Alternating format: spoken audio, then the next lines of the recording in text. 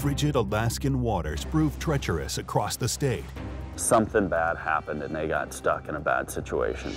In Kodiak, the Coast Guard must find a way to reach a surfer ripped away from shore. That cliff is pretty high. I don't even know if we have enough cable to reach him. You kind of get the pucker factor going.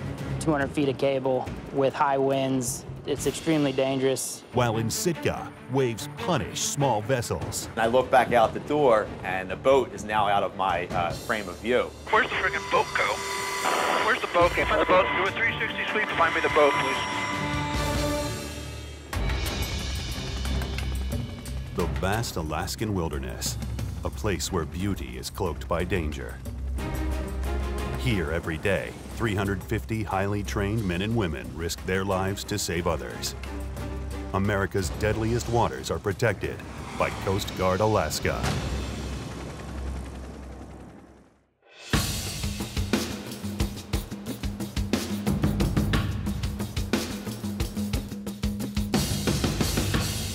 Did you get some good ones?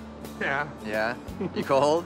My name's Jason McGrath. I'm an aviation survival technician, or helicopter rescue swimmer, as most people know it as. This is Bear Paw Beach. I try to get out here 3 or 4 times a week, depending on the swell. So I work nights, which makes it nice because I can get out here in the morning and then just go straight to work.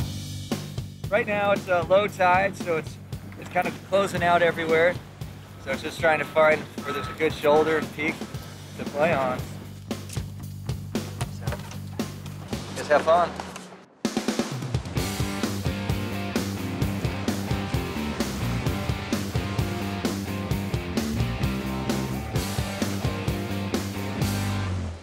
Man, when I first got out there, I'd try to be right at the lip, and then it would just be a free fall, like right to the bottom. Yeah, this is definitely a good day compared to what we've seen lately. Being a rescue swimmer, I think it attracts that type of personality that seeks adrenaline-type sports to relax you.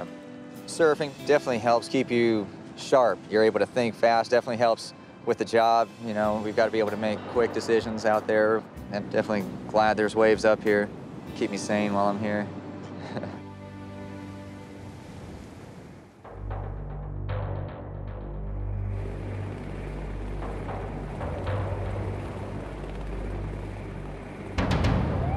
This is Coast Guard Sector Anchorage. The Coast Guard received a report of a surfer in distress, possibly in the water in the vicinity of Fossil Beach, Kodiak, Alaska. My name is Lieutenant Jake Smith. I'm a search and rescue pilot, fly the 60s out of Kodiak. We heard the alarm go off right around 11:30. A surfer was stuck off Fossil Beach, was unable to get back into shore. The weather wasn't that great here at the station, just over a mile visibility with freezing rain and low ceilings with high winds expected offshore. Ready forward. Ready up. What's going on? 2, 1, 2. Sector Anchorage, Coast Guard Rescue 6005, Coast Guard Rescue 6005. We are airborne at this time en route for SAR. Roger, just the one surfer. He's sort of trapped on a rock in between Fossil Beach and the land station. He's an experienced surfer. We don't know if he's hurt or not, but he's probably tired. We made it feet wet. We were pretty much in the goo, and shortly thereafter, we received word that he was actually on the rocks. With bigger surf pounding on the rocks, you know, we might be looking at broken bones if he's up on the shore, but it also could mean that he made it up there safely and is in a safe position at that time. So we'll be in between Narrow Cape and the Ugak. Those waves are moving out there today. Holy cow. Yeah, it's 40 now. Thanks. I'm all for going surfing, but if it's 20-footers out like this, then it's nasty. Yeah, I think they said the water temp is 38 degrees. Yeah. So hopefully this guy's got a dry suit on. Yeah. Coast Guard Kilo. This is rescue swimmer on shore. Channel 21, come in, over. We got down on scene, made contact with the ground party at Fossil Beach. There's other surfers down there, actually from the Coast Guard. They did have a drop radio, and they vectored us in to the general area. You guys are right over the cliff where he might be, or you're making a turn right now off here, 9 o'clock, going to your safe. And Roger, good copy. We'll go ahead and mark that position. My name's Jason McGrath. I'm an aviation survival technician. rescue swimmer. I jumped on the radio and told them, to start looking right there, and the current was pushing, from the east to the west. It's pretty challenging search conditions with the big surf, the high winds, real gusty winds where they were trying to, get into a hover and look for him. So I knew time was crucial for everybody. So we're in vicinity of where they were reporting, so really could be anywhere right now. Roger, you have door speed, guys. Roger, cabin doors coming open. I'm gonna go ahead and climb up a little bit so we can orbit. Lieutenant Mike Gronke, H-60 search and rescue pilot at Air Station Kodiak. When we got on scene, of course, we looked in the surf zone. No sign of him. He might be down here someplace, guys, just below us. He might be getting beat up against the cliff pretty bad then. I don't see any other rocks out here. I don't either. Try IR there, Ralph. Might be able to get his e-signature off the side of the cliff there. Roger that, sir. Luckily, our aircraft's equipped with infrared capability, and the rescue swimmer in the back, Ralphie, was on the infrared camera. So they were saying up here at about the 11 o'clock now, about another 300 yards is a cliff that comes out a little bit. They were saying he was just on the other side of that. I got him at about 7 o'clock. He's up on the cliff pretty high. He's waving on the IR right now. All right. All right, see you. I got him in sight. Yep. It looks like he's trying to climb. He's about 50 feet up the cliff, and there's about another 150 feet above him. Pretty good overhang, too. Wow, dude. What are you guys thinking? That's a tricky one. Oh, man. That cliff is pretty high. I don't even know if we have enough cable to reach him if we went straight down, right? It'd be really tough. The further down the cable goes, the harder it's going to be to keep control of the basket. So, all right. So it'll probably be about a 200-foot hoist if we were to hoist them from off the cliff. I'm Joshua Schaefer. I'm an aviation maintenance technician for United States Coast Guard. As we got on scene, the winds were pretty high, and we got into a hover to the area that we wanted to hoist this guy out of. Just call me, Josh, whatever you think. Yeah, sir, easy forward and right. Clear my tail if you would, too, please. Yeah, your tail's, you got plenty of room, and this will be, it's definitely doable. We were about 260 feet down to the water. From where that guy was standing, we were 30 feet above the cliff, and he was about halfway up that, so it had to have been at least 200 feet that we had to pay out to get the basket to the survivor. With the wind, sir, I'm worried about the basket bouncing around and knocking him into the water. Yeah, I hear you. He's on a pretty flat piece of land right there. I can get the basket straight down to him. Okay. We usually hoist between 30 and 40 feet. It's easier to manage the cable at that point. It's easier for the flight mech in the back. It's easier for the pilot. This was a little bit different. It's extremely dangerous. You kind of get the pucker factor going, especially when we're talking about 200 feet of cable with high winds and turbulence coming off the cliff. It becomes a very big risk for everyone involved. I don't want to put Ralphie at risk if we don't have to. If we could just get a basket down to him. Just give it a shot. All right, hoist power set to all. Hoist is set to all. If you feel as though the winds are going to blow that thing into the cliff, wave it off, and we'll try something else. Basket's going down. And survivors at the 10 o'clock low, about 200 yards forward. Basket's going down. Basket's about halfway down. This is good, hold. Easy forward. Easy forward and left. Hold. This is one of the most difficult hoists I've done so far, just due to the height. I had to fight the cable a lot. I had to fight the basket. I had to try to get it to where I needed it to be, even though the wind wanted to take it the other way. Hold, hold, hold, hold.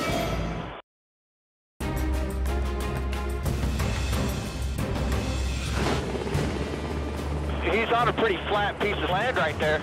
I can get the basket straight down to him. The alarm went off about 11:30. For a surfer in distress, Fossil Beach, everybody in Kodiak's pretty familiar with Fossil Beach. It's a local hangout. So we put a move on, got airborne. When we did finally locate the survivor, he was indeed on a cliff, probably about 50 feet above the waterline, and then the top of the cliff was at least another 100 feet above him. So it was pretty high.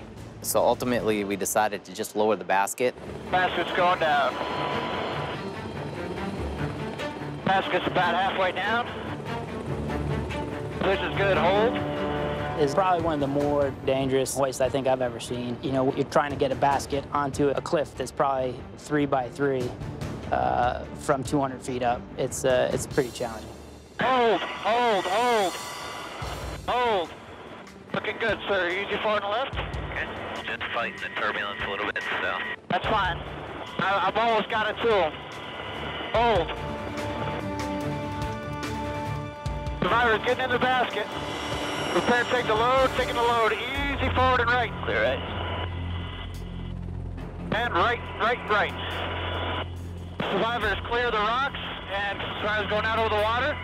You can start coming easy down, so we close the gap between the helo and the water when ready, sir. Okay.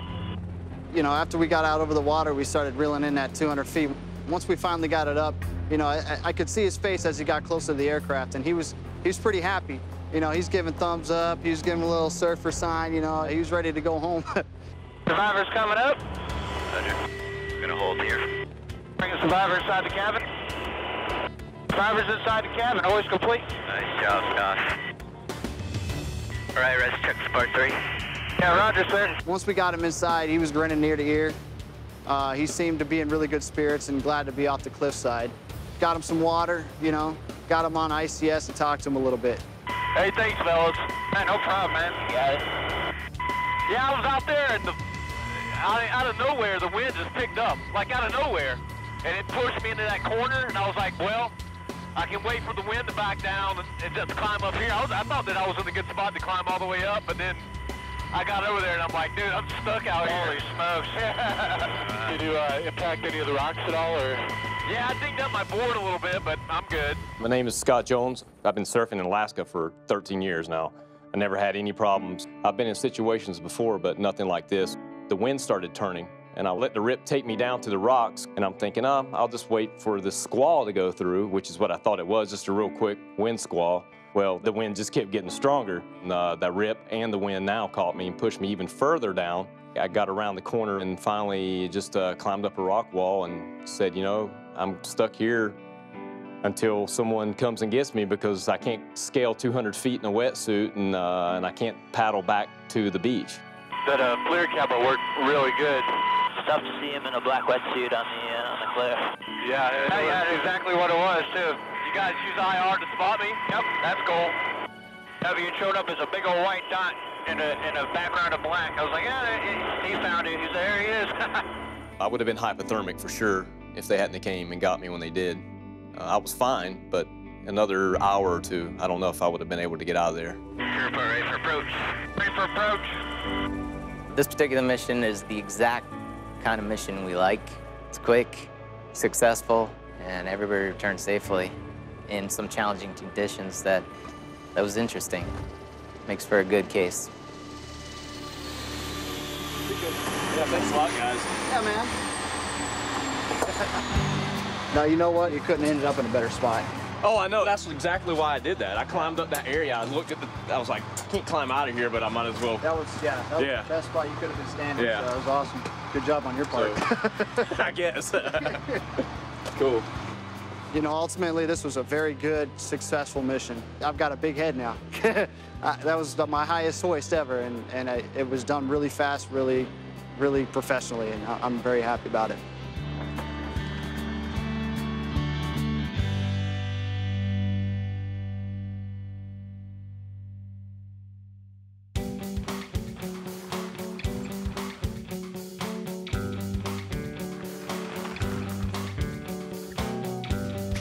I'm an aviation maintenance technician, 3rd class, Joshua Schaefer.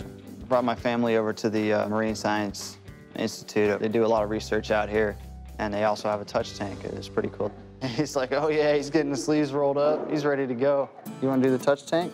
Awesome, man. Look at that guy. Cool looking grab. Look at him. He's really bumpy. He's not gonna pinch me. He's not gonna pinch it, see? I didn't know you could touch him right there. Pokey. He's not gonna hurt you. There you go. He's just pokey. Good job. Oh, it's so cold. This is one of the only things, you know, on a rainy day, on a nasty, snowy, windy day, to just like get out of the house and come take your kids to do. A kermit crab. Yes. A kermit crab? Yeah, he didn't stand. That works too. Look at that. This thing's creeping out. Whoa, dude. There you go. He's slimy. I know. That's like a big daddy one. I love being a father. He's an awesome kid. He looks like me, you know, his personality is just like me. He loves sciencey stuff, just like I was when I was that age. I love to see the look on his face. I can see them moving. Yeah, that's cool. See, they can kind of see the scallop. Is that a sponge? Yep, the sponge is overtaking the scallop. It lives It's on like top of the scallop. SpongeBob. SpongeBob is a sponge. Yeah, this one's gooey.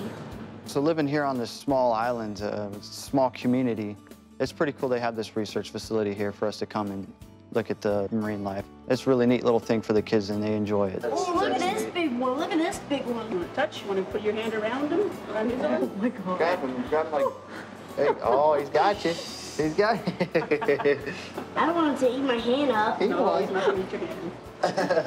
I am very, very proud of my husband. Like, I can't explain how proud I am of him. Like, he's amazing what he does. All we had was 2 men in a 15-foot skiff that was taking on water. We were all on edge, knowing that we're losing daylight. I want off the boat. Why would you come out in a boat like that today?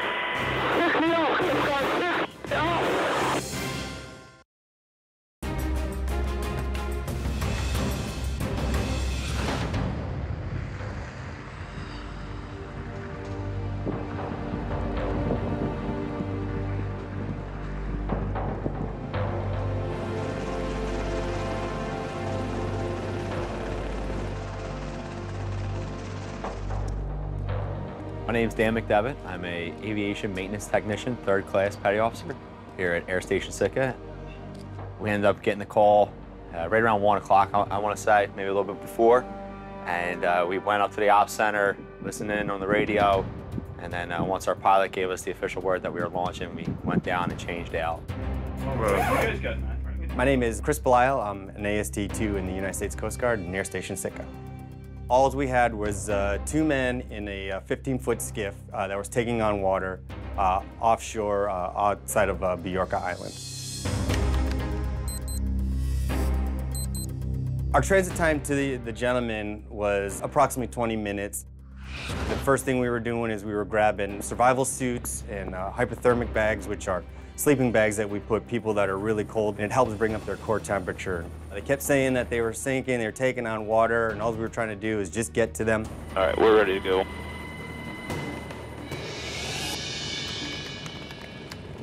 Visibility was just over a half mile when we launched. Snow squalls were moving through the area, so we knew that we would encounter this in and out of the flight. And without having an exact position for the vessel, we didn't know if we were going to be in or out of those snow squalls until we were actually out there. There's a needle again. Port back to the left.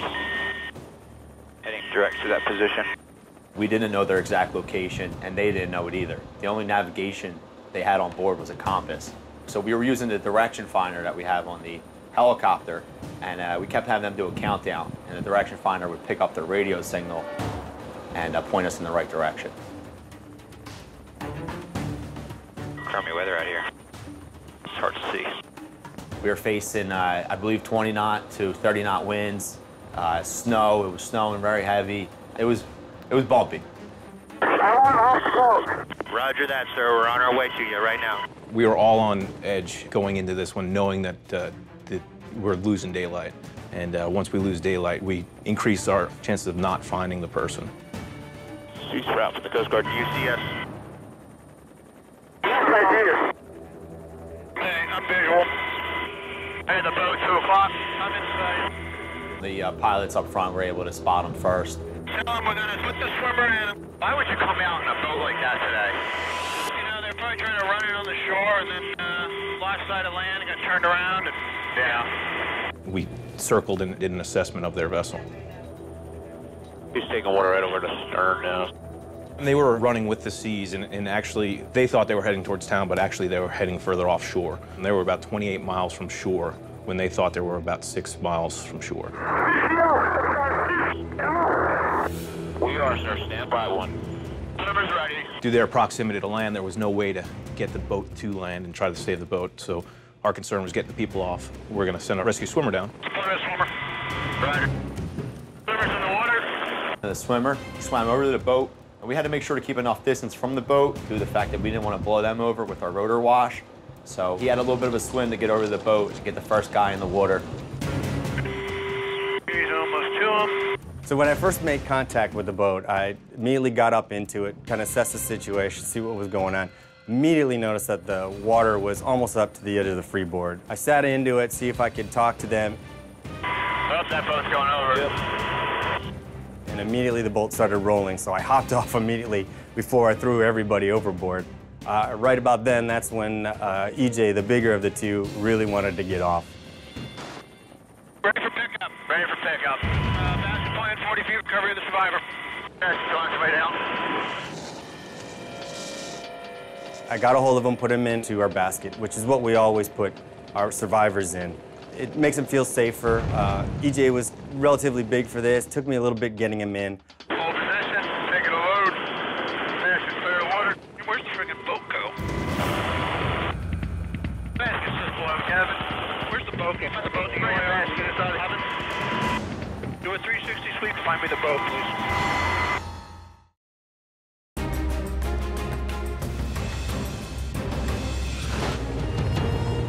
The boat that we're out is a 15-foot skiff, which was definitely a small boat to be out in the 6 to 8 to occasional 10-foot seas that they were operating in. They also had taken a good bit of water into the boat, so we knew obviously that their situation was not good, and we needed to recover them fairly soon because we're pretty sure that boat was going to go over, you know, at any minute.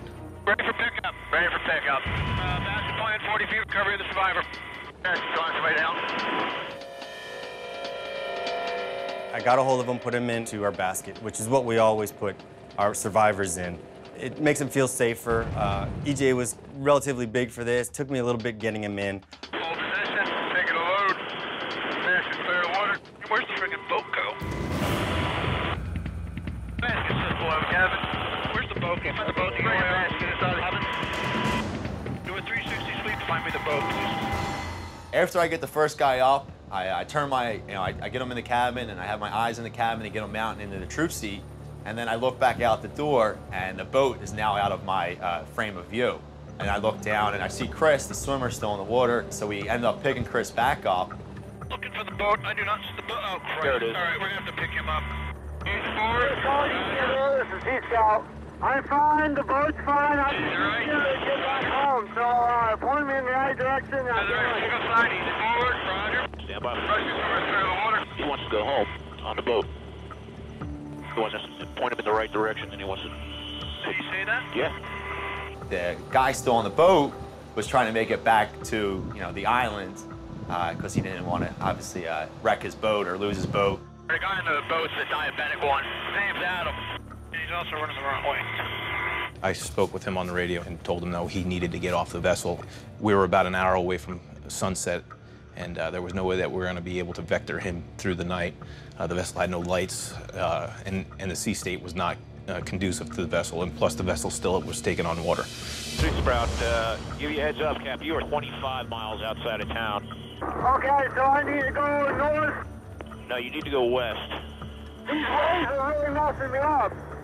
Yeah, Roger, Cap. I'm going to recommend we take you off the boat. So we encouraged him. He needed to get off the vessel. While we were doing this, Sitka being such a small town and being a maritime town, a lot of people have VHF radios in their vehicles, in their houses. And we found out later that essentially a good portion of the town was listening to the SAR case unfold. And while I was trying to encourage the owner to get off the vessel, his grandfather actually gets on the radio. Adam, this is Pop. Leave the boat. His dad's out there. Man, where's the boat gonna float to, though? Japan? Don't worry about it, Adam. You guys just come home. I don't want to. I know, okay. Coast Guard, here I come. The skipper, the final guy still on board, was diabetic, and it had been quite a few hours since he had ate last, and he threw up. So he wasn't in a full state of mind, I guess you could say. He was definitely getting a little delirious, and hence him trying to think he can make it back to land. Whatever's ready. See if we get the hoist.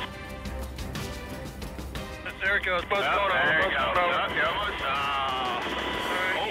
All right. He's up. Okay.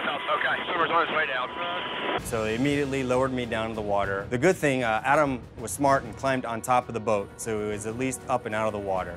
Immediately swam over to him, made contact.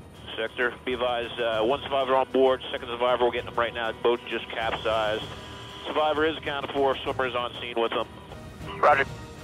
I get a hold of him, I kind of brief him about what's gonna happen. I just signal for the helicopter to bring the basket, lowered the basket, and I put him in. Taking a load.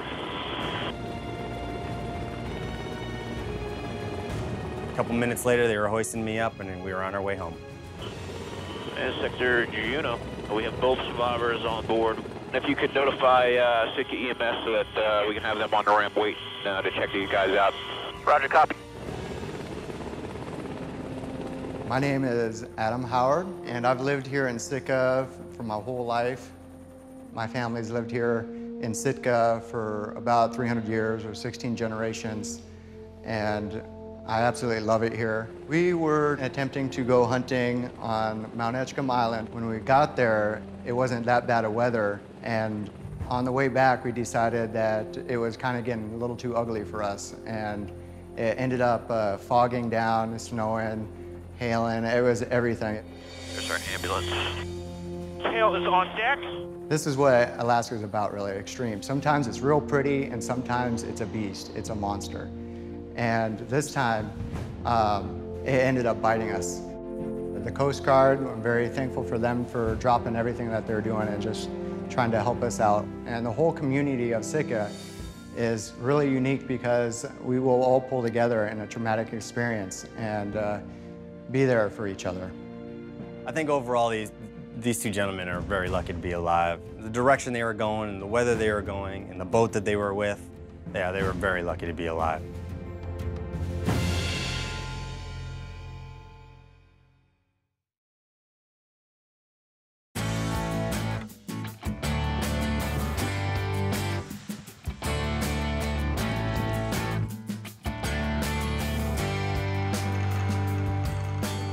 David Call, here in Kodiak, Alaska. I work for the Coast Guard. I'm a corpsman. I also fly and do medevacs. Today is our off day, so we're gonna do some mountain biking.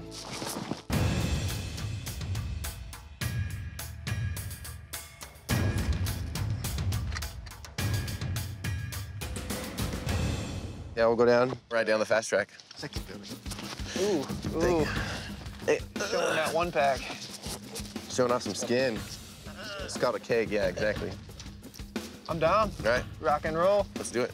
First, we're gonna go down the ex-boyfriend trail. It's more of a dirt trail. It's going down the face of the mountain. It's a nice view because you can look out and you can see all of Kodiak.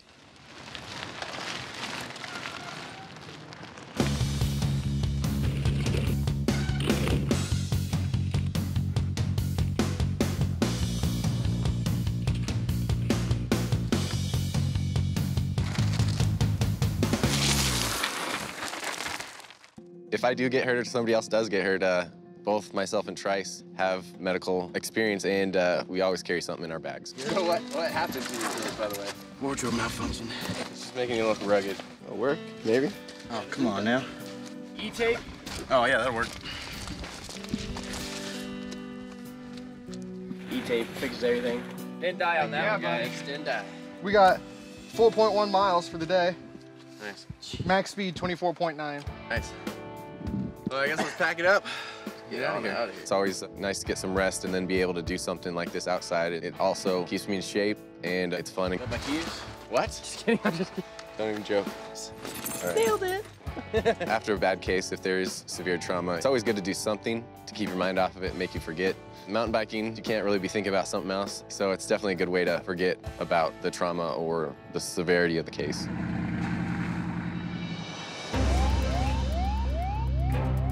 I got a call that we had a medevac for a possible blood clot in the leg.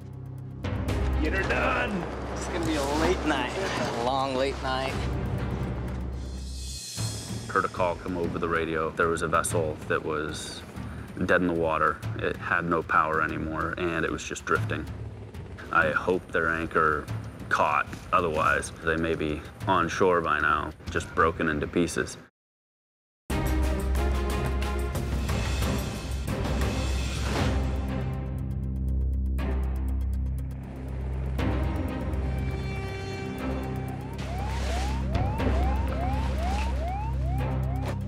I'm David Call. I'm an HS3 in Kodiak, Alaska, so I'm a corpsman. I got a call that we had a medevac for a possible blood clot in the leg. The biggest fear is for that blood clot to either go to the heart, which is going to cause a heart attack, clot in the heart where blood is not being perfused to the limbs, or it's going to go to the brain and cause a stroke. We got the call, and it was time to go. Get her done. It's gonna be a late night, a long late night. They told us that there was a man who was experiencing loss of feeling in one of his legs.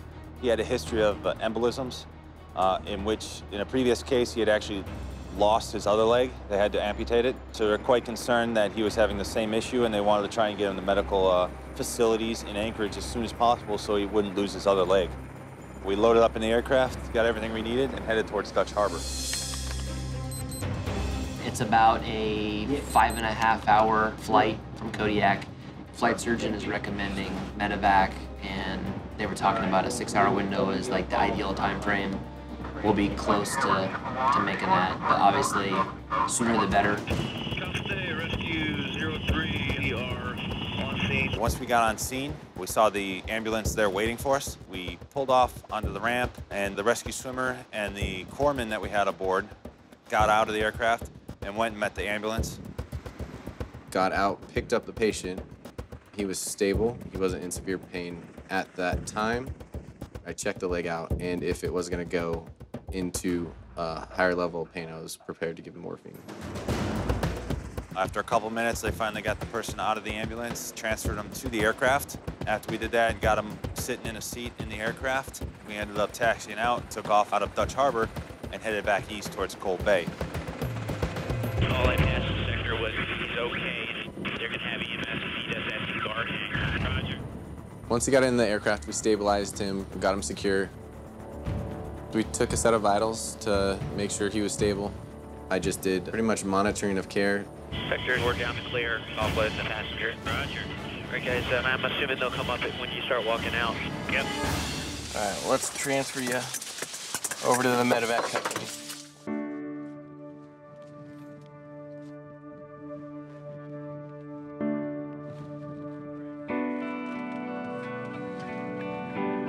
We dropped the passenger off to the Guardian flight, which was a fixed-wing aircraft that was waiting on deck for us with medical services on board. And they took off out of Cold Bay and headed back east. All right, well, good luck. You guys have a safe flight. Thanks, guys. Appreciate it. It's always a good feeling to know that I've helped somebody and that I've provided a care that somebody else might not have been able to. I love to fly, and I love helping people, so I get to do both of them in my job here in Kodiak. It's definitely always nice to know that I am doing some kind of good, and I'll keep doing that as long as I can.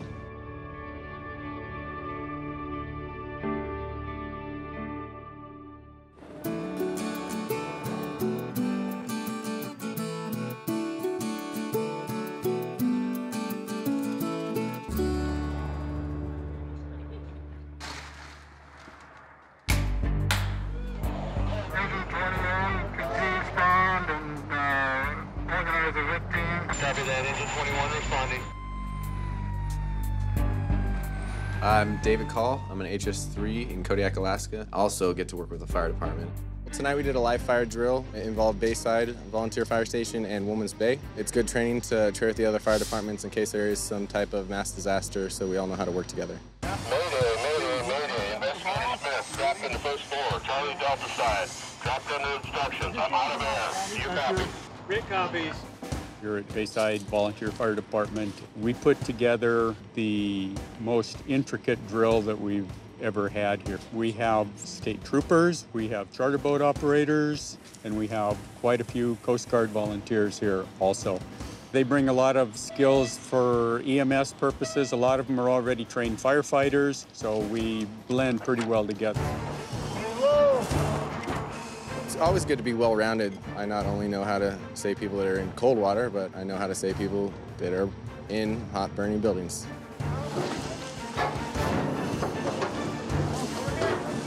Over here!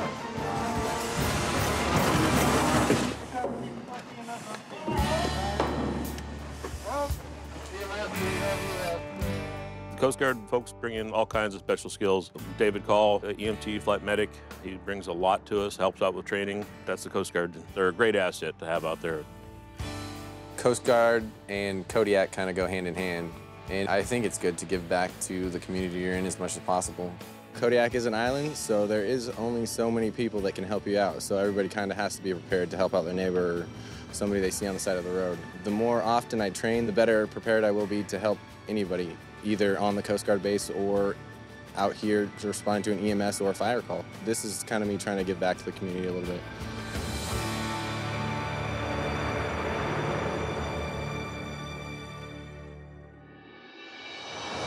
When we first got on scene, it looked very rough to me. The boat was bobbing around quite a bit. Wasn't comfortable for them. It was obvious to see that. The vessel was drifting towards shore, so are they just going to be bashed against the rocks, or are these people going to have a chance to get out?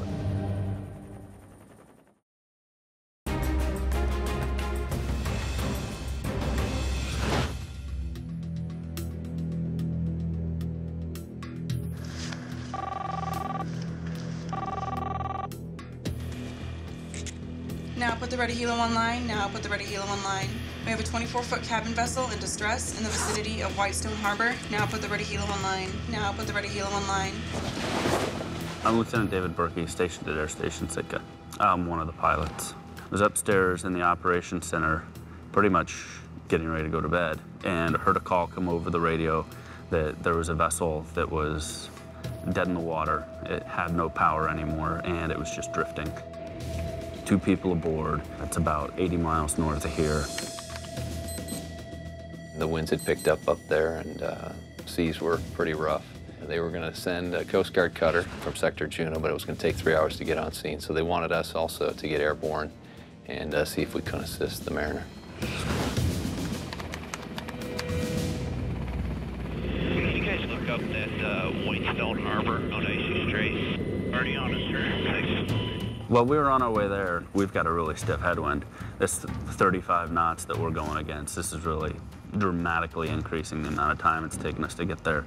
I hope their anchor caught. Otherwise, they may be on shore by now, just broken into pieces. With all due respect to the people out there tonight, I don't understand why you would be out there. Alaskans, they know the conditions, they know the survival odds, they know what they're getting into. So something bad happened and they got stuck in a bad situation.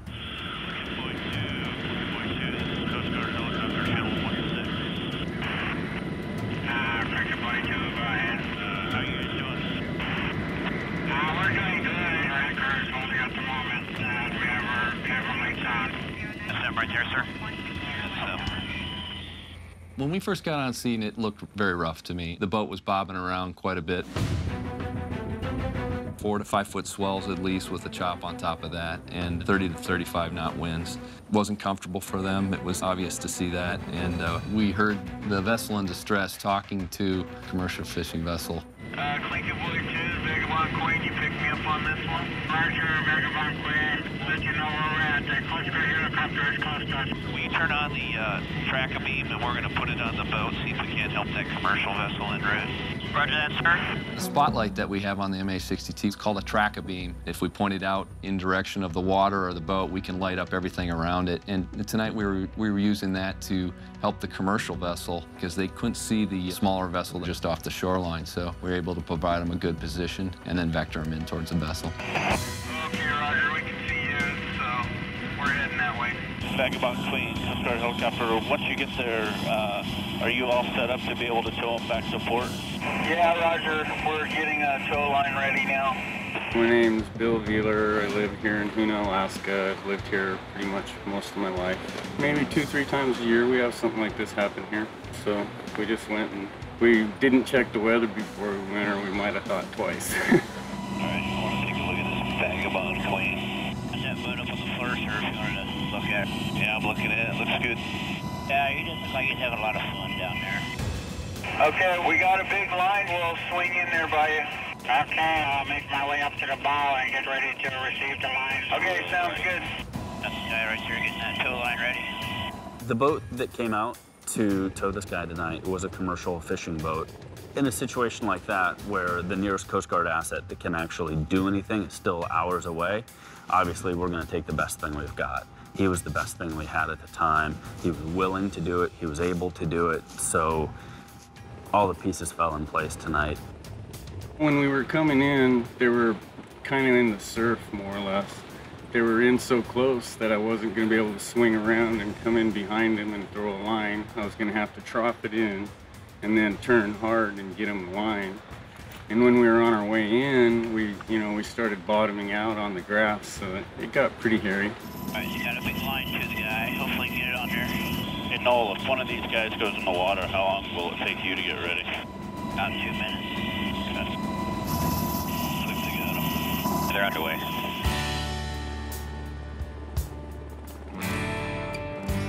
My name is Thomas Mills. I'm a native. I'm born and raised in Excursion Unit, just northwest of here.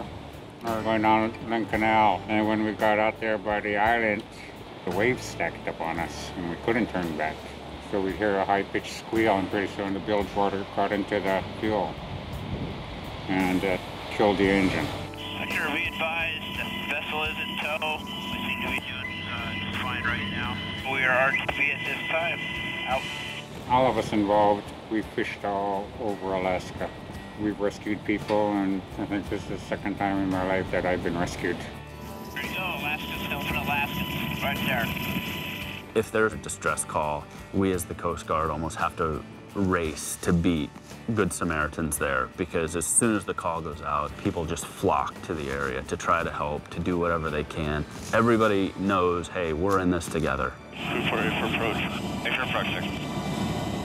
Kind of a relief to know the Coast Guard was there in case we got in trouble. My father was in the Coast Guard, and he died in a boating accident trying to save someone when I was 5 years old. And that kind of motivates me a lot on everything that I do.